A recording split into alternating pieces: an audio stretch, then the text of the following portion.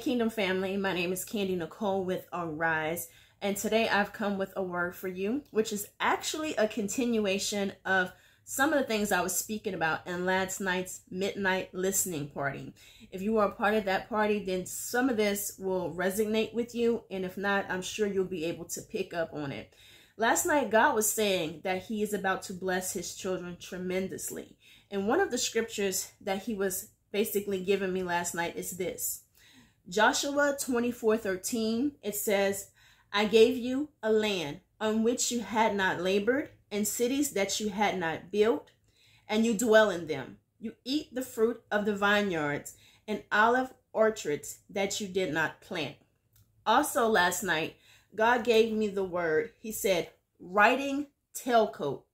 And I didn't understand what he meant last night by that, but he had me go back and look more into that, okay? Mind you, the scripture we just read in Joshua 24, okay? It says riding someone's tailcoat is an idiom. You know, you country girl trying. I'm trying, y'all. I'm reaching, okay? I'm going to get there, all right? That means to benefit from someone else's success, often without earning it. For example, they accused him of riding the coattails of the president. This term is a derogatory, and it implies that someone is dragged along with a successful person instead of working hard for their own achievements. But God is saying, not in the way he's about to do it, okay? It is normally looked as derogatory. But God is saying that he's about to put certain people in your life who's already up there. And you're going to be riding the tailcoat, meaning they're going to bring you up to where they are. Many of you, God has given you a dream that is so big that you do not understand how you are going to get there. Well, let me give you the answer to it. First of all, you're going to get there because of God, and he's a big God.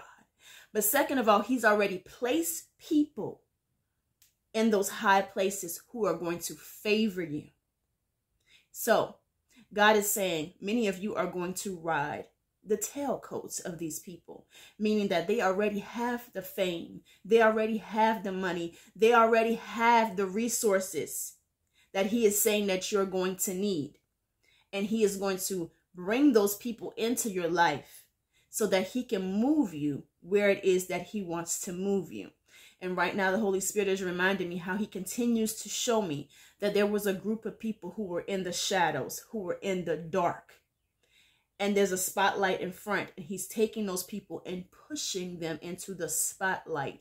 God is bringing his people into places of influence. So for many of you that God is showing you this big dream and it makes absolutely no sense, it will be someone that's already in the spotlight who is going to take you along and push you into the spotlight. Favor is your portion this season. God has told me that favor is the new currency. So I hope you guys are having a wonderful day, and I will speak with you soon.